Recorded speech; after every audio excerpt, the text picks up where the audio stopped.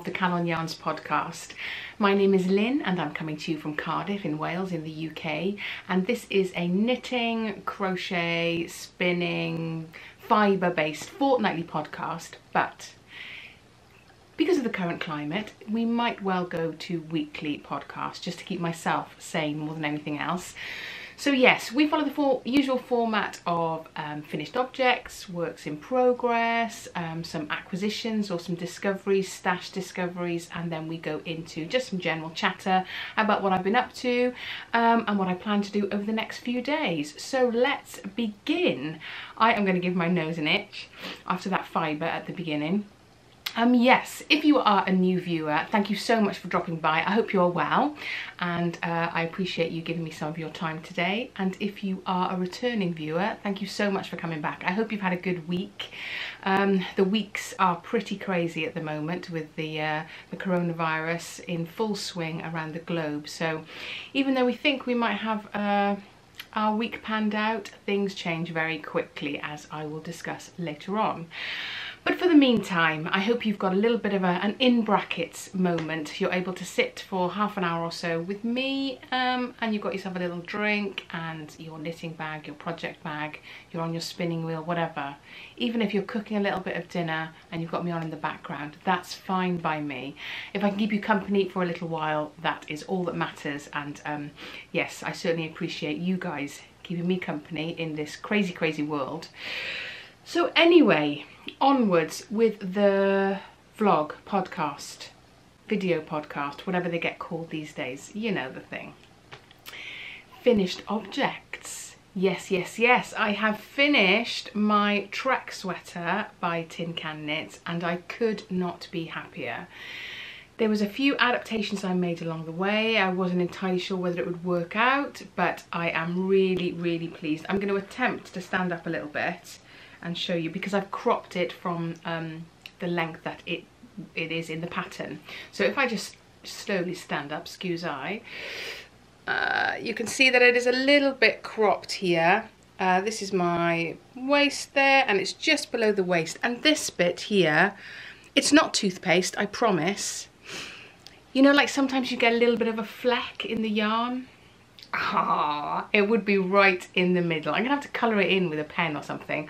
So yeah, it looks like I've been a little bit lax whilst cleaning my teeth. I haven't, I promise. I have cleaned my teeth, but I didn't drop any toothpaste on my jumper.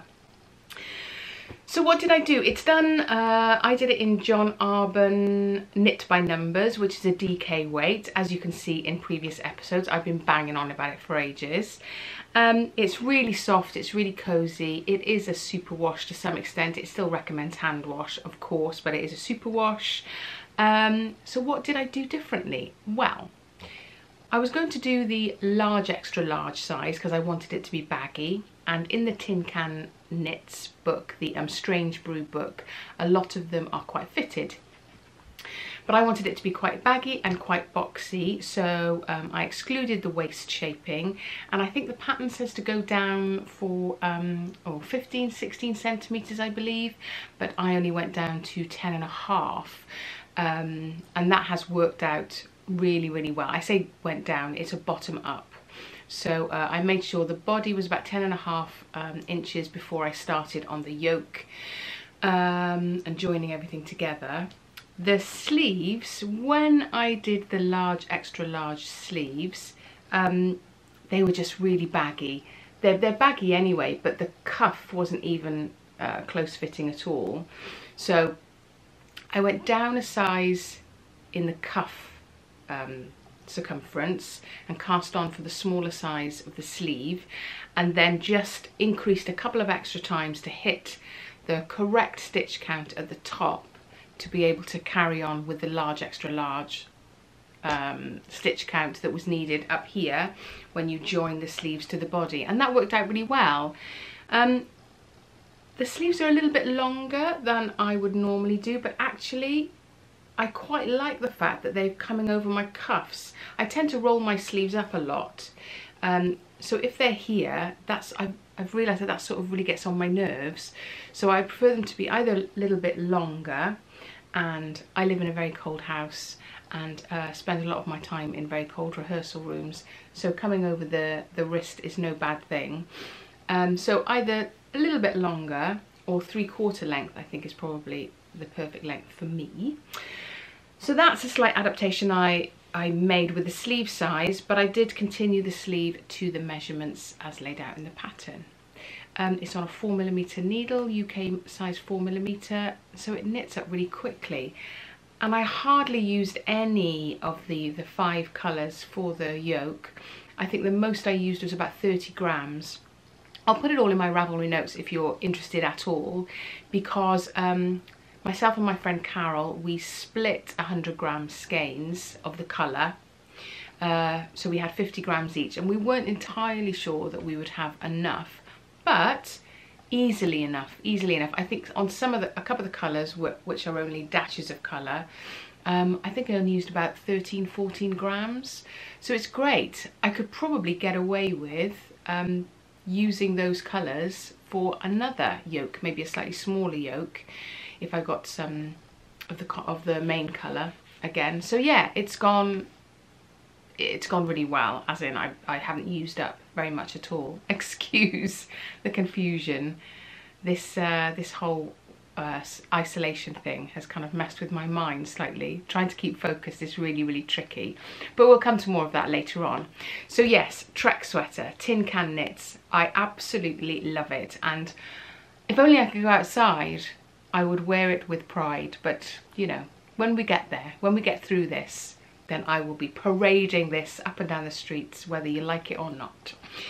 So that's me with my sweater. It's lovely and cozy. And it was a relatively quick knit. I think it took me about a month, and as you guys that have been here for a while know, I work away from home in the week, so if I haven't packed it in my project bag, it doesn't really get much air time. So yeah, this last few days has been great to kind of finish that off and get it blocked. Blocking wise, it was the perfect size unblocked, so I didn't really want to soak it completely, and I worried that it might stretch a little bit. Because it's superwash wool, I was concerned it would stretch, so I laid it out and just spray blocked it. So by that I put a tiny bit of the wool wash stuff in a sprayer, a plant sprayer, and just really sprayed both sizes and pressed down gently to make sure all the moisture went through the whole of the jumper all the way down to the floats at the back, and then flipped it over and did the same on the other side and just arranged it gently. I didn't block it with any wires or with any pins or anything like that. I just gently put it into the shape I wanted because I didn't want anything to stretch any bigger. And that worked really well. I left it for about 12 hours and then flipped it over so the other side would have some air, and the floats and the colour work have just settled really nicely. So yeah, I was pleased with that. I generally do a full-on wet block, but because of the shape, as I say, I just had a spray block and it's worked out okay. So hurrah, hurrah, that is one finished object. When will the next finished object be? I'm not entirely sure. Excuse me as I take a slurp. Because the next sweater I'm working on, as you know, if you are a regular viewer, is the Chauncey sweater by Isabell Kraemer. Chauncey, Isabell Kraemer, absolute angel. And that is on a 3.25. Had a little bit of a drama with the gauge, which you can find out in the previous episode. I think that's been sorted now. But this is going to take a very long time. I think I've realised that now. When did I last post? About a week ago. Yes, it was a week ago, last Saturday, because it's a Saturday today. What's the date today? Oh, are you like this as well? No clue. 28th? Something like that, maybe? Around that, 28th of March, I think. So yes, this is the Chauncey sweater, and I finished all the colour work last Saturday, and I think I've done the increases now, ready for going over the shoulders. But man alive, it has taken a long time. 3.25. After this, 3.25 is quite a commitment, let's just say. So I wonder whether I'm going to use this as a bit of a challenge. I'm a thrower knitter. What's that, English style? Welsh style, you know, UK style. So I might try and see if I can master continental knitting, you know, the one where you pick, for the rest of it. I know it's going to take me a little bit longer to begin with, but I think that it will help with my gauge, because that always makes me knit a little bit looser anyway. So that might help give me a little bit more room. So we'll see. I know it's not something you should kind of go back and forth over, because obviously you don't want to change the tension back and forth, back and forth. Maybe I'll do just a couple of rounds, just to see if I can bear it, and then see what happens. Although I'm not going to be able to watch the telly then, and then this is how my head works. We'll see. I'll come back to you on that one. But yeah, this is going to be quite a commitment, I think, time-wise. But that's okay. Something that you can just tick away on whilst you're watching the TV is great. That is being knitted out of Isabell, Tvini Tweed and Ravelry Fennel Garn. Oh, no, not Fennel Garn, Lamel Garn. This one,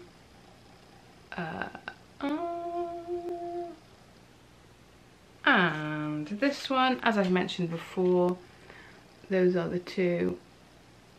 This is a Danish company, and this is a Norwegian company. Yeah, that's really nice. I'm enjoying that one. What else? So last week I told you I was doing my mystery CAL that is being hosted by Anne Kingstone and Sarah Alderson, I think. So we're now on week 3. Week 3 was delayed slightly because of issues around Corona and commitments, etc, etc. And I'm only on week 1. I didn't show you what I'd been doing last week because I thought I might give stuff away. But now we're on week 3, beyond week 3 in fact. And I'm only on week 1. I knew I was always going to be behind, so it was fine. But these are the 2 colours that I'm looking at. You can find details of those in my Ravelry notes or in the previous episode. And this is the start of it. It's a little lace border. There were 2 options, and there are 2 options every week. You can choose between 2 options. And the options in the first week were cast on 403 stitches or cast on 12. Yeah, 12. I went for 12. So this is the little border. Let me see if I can open this out a little bit. I haven't done lace for ages, and it has been really, really lovely to get back into. Is that going to focus at all? Because it's so delicate. No, yes, a little bit maybe. It's a little leaf pattern it is. And that's really lovely. I think it's like a 19 row repeat. But those 19 rows, because you're obviously only working on a 12 stitch count, happens really quickly. So I think you've got to repeat that stitch count 30 times, 30 repeats, something like that. So again, a nice one that is slightly concentrating, but not entirely concentrating. So you get to have your mind, you're allowing your mind to wander a little bit and do the things it needs to do, as well as keep you on track with a bit of lace meditation, let's call it. So that's a nice one to keep ticking over. What else? That's on a 2.75 as well, so another quite a small project. And then the only other thing, oh no, 2 more things I have on the needles. Where's the other one? Oh, there it is. Is my brioche. This is a new skill for me for this year, and I'm starting to make some good progress there. So this is the Seelig shawl in Pom Pom magazine autumn last year, Katrin Schubert, and I've only got the black and white picture here, but you kind of get the gist of where we're heading with that. Love Lovely, lovely. I've also realised that I say lovely a lot. You probably do. Lovely and glorious, I think, are the two words that I use most. You know, if you kind of do those word map things on Facebook or whatever, yeah, those are definitely the words that would come up for me. But I'm starting to get to grips with this now. It was only going to be a Sunday thing because Sunday was the only day I had a bit of brain space. But I can kind of pick it up and put it down a little bit quicker these days. I'm starting to get into the gist. I'm starting to be able to read the work a little bit clearer, making sure that, you know, the barks and the burps, I've kind of got those down pat now. I can read them in the work rather than waiting to see them. Camera doing its thing, turning off, let's not worry. Yes, so I'm not worried about having so much time to be able to dedicate to that one because I can pick it up and put it down a little bit better than I have done previously. So starting to get to grips with that one. What else? Yeah, so all my projects are quite long-term commitments, I felt. And you know the satisfaction you get from finishing an object. Here is a case in point. I was craving that a little bit. So I picked up my book of Maja Carlson's Mittens, Swedish Mittens, and had a little flick through here and tried to match up with my stash. Have you been doing that a little bit more lately? Trying to obviously work from stash, being at home, as most of you probably are. Most of the world is still is on lockdown to a certain extent, spending more and more time at home, working from home, things like that. So it's quite nice to rediscover bits and bobs of your stash that previously you might go, oh well, I'll just get the yarn in for that.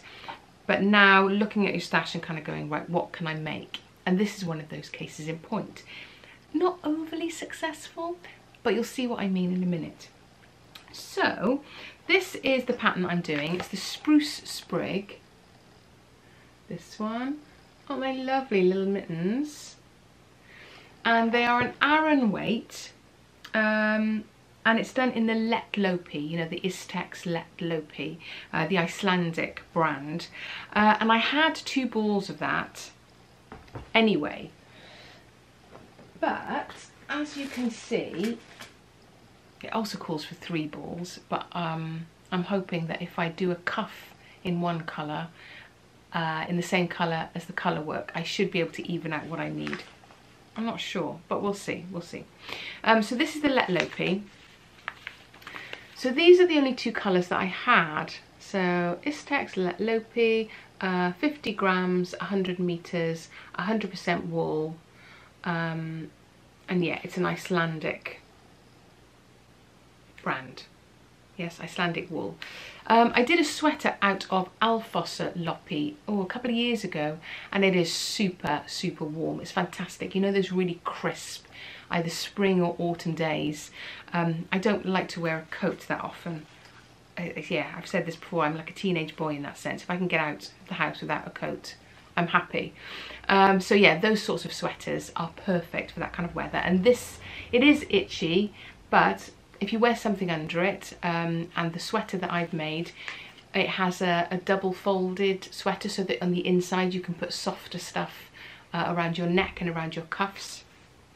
It's in my Ravelry notes if you're desperate to find out. It's a Paper Tigers yeah, pattern. Anyway, we're not talking about that one, we're talking about this one. So these are the colours. So you can see, those of you that are experienced colourwork knitters are going to say, well, that's never going to work. And you're quite right. There's not enough contrast in these 2 colours to be able to pick out the design. In the picture, a lovely white or cream and a bold colour. These are 2 similar tonal-wise. Obviously they're different colours. So you can see that you cannot really pick out the spruce sprigs. You can a little bit, and I think once I block it they'll probably be a little bit better, but you can't really pick them out. It's a little well, not an afterthought, a forethought thumb gap there. So yeah, not ideal, but it's using up stuff that's in my stash. They will still be warm and toasty, whatever they look like visually. So I'm going to carry on with those and have a little bit of finished object joy. They are done on a 4mm, and as you can see, because I'm trying to get 2 mittens out of 2 balls instead of 3 balls, I've done the cuff here in the green of the spruce rather than the red as would be recommended in the pattern. I'm just about to start decreasing for the top of the mitten, and then I'll probably come back to the thumb. I'll probably do the other mitten first and see if I can see what I've got left, because I might have to do green thumbs rather than a pattern thumb as is on the pattern. So that will hopefully give me a little bit of finished object joy, other than the long hauls that are the other 2, which are the other 3, which are great projects to do, but obviously take a little bit more commitment, and you can kind of feel like you're working uphill for a while, can't you? Excuse me, I'm really dry today. So those are all the things I've got on the needles, really, other than the socks and the languishing hibernation blankets, which will come out soon, I have no doubt, depending on how long we are in the state we are with the virus and the lockdown, etc, etc. So the only other thing I've got to chat about really is I bought a spinning wheel last year, and I've been doing some bits and bobs, but don't really have the time to focus on it generally. Now I do have a little bit more time, even though I'm working from home. We are heading towards our Easter break for the students, so the student contact time is diminished anyway, and it's just paperwork and marking, so I can get a little bit more of that done. And because I'm home, and I'm not usually at home, I can get my spinning wheel out and maybe leave it out a little bit more often, so I can jump on and jump off when I have a bit of time. So this is some of the fibre that I bought last year. I learned to spin at the FibreHut in Evesham. There's a vlog of that a little bit further back in my channel. If you are anywhere near that place, it's glorious. Once this all lifts, I would recommend popping along there, and small businesses will need our help 100% once all this is over. But this is their logo, the FibreHut. And this is just a merino humbug, so it's got a couple of shades running through it. So that is the stuff that I am practicing on, because my hope is that this merino alpaca silk, look at that, what glorious shades, really bluey whites. I'm hoping to be able to spin that up with a little bit more expertise, so that I can I'm still very slubby in my spinning, and now I shouldn't have worn black leggings, should I? I've got fibre all over me. Just to try and to create something that's a bit consistent or continuous would be a good thing for me to get out of this time here at home. So over this weekend, I might try and set that up so I can have a bit of a practice, and then next week, when I get to those hour breaks from work, I can just hop on. And the meditation of the wheel, the meditation of the needles is really important at this time, for me anyway. I find that really helps with the craziness of being anxious and worried and scared, etc, etc. So yes, being able to have a look at that. What else? I was given a couple of books by a friend that he came across in his library, or boxes of stuff that they have at home. And look at these. So these are some traditional knitting of the British Isles. Old pattern books. There's that one, and there's this one, volume 1 and volume 2. And the patterns in here are brilliant, and it's such a fantastic read about the Gansey patterns, and the Scotland and the Scottish Fleet is that one, and Fisher Gansey patterns of North East England. So I don't know whether there's a whole series of them around the country, of different Guernsey patterns and Aran patterns. But yeah, look at this. So there's your different adaptations on your collar and patterns across the chest. And as you're reading this, you can sort of begin to understand why they had these patterns. And you know, a lot of them were obviously double thickness here in the chest, because that's where, you know, you want to kind of keep warm, and the arms were a little bit thinner, less patterns on the arms, etc, etc. But it also gives you a little bit of a history about the different fleets and the different patterns. It's really lovely. Some docklands there and ports. Yeah, so that's been a nice, much appreciated, and a nice little history lesson. I love this guy. Look at this guy. Here he is, look, and there's nice little potted plants there in his parlour, in his sweater. Fantastic. Do you remember all those knitting patterns? If you are UK based, I'm sure you must have had them in other parts of the world as well. From like the 70s and 80s, and there would be a bloke in his, a blokey bloke in his pattern with a pipe maybe, or a beer, you know, the old beer glasses with the handle, what are they called, like a beer jug. Yeah, having a little pint in his hand knitted sweater. I've got some somewhere, I must dig them out. It's always great when you go into charity shops, you know, and they've got like a knitting section to flick those patterns. Some of the photography, especially in the 70s, is absolutely marvellous. Yeah, so that's been a really lovely little read, so I've appreciated that very much. What else have I been up to? Trying to do a bit of reading in and out of those moments. It's been really lovely weather here these last few days. Today is a bit more overcast, but trying to get a bit of air and sitting in the back garden doing a bit of reading has been really nice. And I also downloaded on the Audible app. I'm obsessed at the moment with Norway. Anything Norwegian, I'm on it. So Norse mythology has been a really lovely listen on the Audible. So yeah, having that mystical world, trying to occupy that in this current crazy. This world almost seems mystical and mythical, doesn't it, at the moment? But yeah, that's how I've been getting by, and I'm sure you've had your coping mechanisms and your strategies to get through this too. And I have to say, aren't we incredibly lucky that nobody in my family is on the front line, either working in the NHS or trying to keep our supermarkets stocked, or those essential services. Being told to stay inside and then knowing that you have to go out to work, that takes guts, and I take my hat off to everybody that is doing that every day. The worry of having to even pop to the supermarket really is very present in all of us, I'm sure, not only for our own health but also for passing stuff on. But having to go out and work in those supermarkets, in the NHS, dealing with those patients, dealing with the awful situation.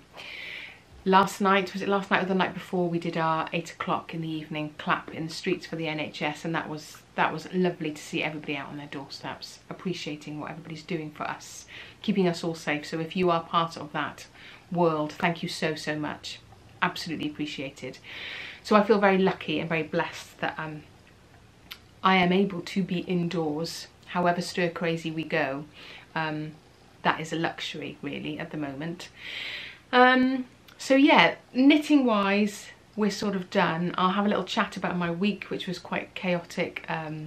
So if you're leaving me now, thank you so much for dropping by. I will try and go into weekly podcasts now over the next few weeks, as I say, for my sanity, and hopefully you'll be able to keep me company a little bit. But if you're only here for the knitting, etc, etc, see you later. If you're here for the other stuff, the life stuff, then yeah, how are you doing? It's a bit crazy, huh? Wherever you are, I'm sure there's been restrictions put on you. On Monday night, we were told that only essential travel was acceptable. At that point, my kids were still in university, so my husband and I did a bit of a late night mercy dash to go and pick them up You know that point where you just need them to be home. Just needed them to be home and safe. So yeah, we went to get them. Didn't get back till about 3 o'clock in the morning on Tuesday morning, but happy to have them home. They're both fine. We're lucky to have 2 bathrooms, so we've kind of allocated, we've split ourselves, divided ourselves in 2. Just if any of us go down with it, it doesn't spread quite as quickly. I'm sure the concern with all of you guys, I've got asthma. So the concern is that people getting ill, being able to look after the people who are not ill, people who are not ill, being able to look after people who are ill means that we need it to travel not as quick. So anything we can do to slow down the travelling through family is what we're trying to achieve. So yeah, that's been quite successful so far. We're all okay. I have some friends who have it and have quite mild symptoms at the moment, thank goodness. But yeah, it's an ever-present danger, isn't it, for us all? But the children being home, I've forgotten how much they eat. My Lord, it's incredible. Especially my son. Do you have boys? Do they eat more? Just like a continuous hoover. Although, I have to say, it's probably because they're so not used to it being away in uni, having a full fridge and full cupboards. Yeah, they are hoovering everything up. So we will be doing another shopping trip, I think, on Monday and Tuesday. But again, it makes you see everything in a completely different light. I am incredibly grateful that we are able to have a relatively full fridge and full cupboards. Everything is being put into perspective, isn't it, at the moment? Student-wise, we've been having Zoom seminars and tutorials online, and it has been so lovely to see their faces. I really, really miss them, and I think they miss each other too. Seeing their little squares pop up on whatever Zoom or whatever Skype or whatever you're using. Seeing their little faces pop up on the screen and seeing their joy at seeing each other on the screen has been great, because some of them, you know, are living in very busy households, only have a shared bedroom. I think we, you know, a lot of families, I know my own included, when we went to university, well, that was it. We were kind of, we'd left home, we'd gone. So therefore, the room was repossessed by other areas of the family need. So yeah, they don't have room at home, a lot of them, anymore. They are classed as being gone. So yeah, a lot of them are staying on sofas and are having to share rooms with siblings, etc. So it's a tricky time for them to try and keep up with their studies. Whilst they're in the mayhem of a household. Yeah, you forget how small your house is when it's occupied, that everybody at one time. I'm recording this quite early in the morning because once everybody's up, that's it. There's no quiet or space in the house. Yeah, so I think that's about it really. We are keeping well, and I hope you are too. It's been lovely to have some comments, etc. in the comments thing below, so please feel free to drop me a line. It's nice to kind of hear from you. There are some virtual online knit nights happening which are really lovely to jump onto, so I might try and do some of those, join other people's. It's kind of nice to see who else is out there and busy. I know I am making lots of use of knitting podcasts, etc. and I'm sure you guys are doing the same. So please keep yourself well. Please, I hope your families are doing well. Again, if you are watching and you are one of those frontline workers, be it supermarkets or NHS or any of those services that keep the country moving forward and taking care of us, thank you so much for everything that you do. We'll get through this, and hopefully giving people hugs will seem so much the sweeter when we're on the other side. Alright then guys, I'm gonna finish up there for now. Have a great few days and I will catch up with you soon. Hoi vau, bye.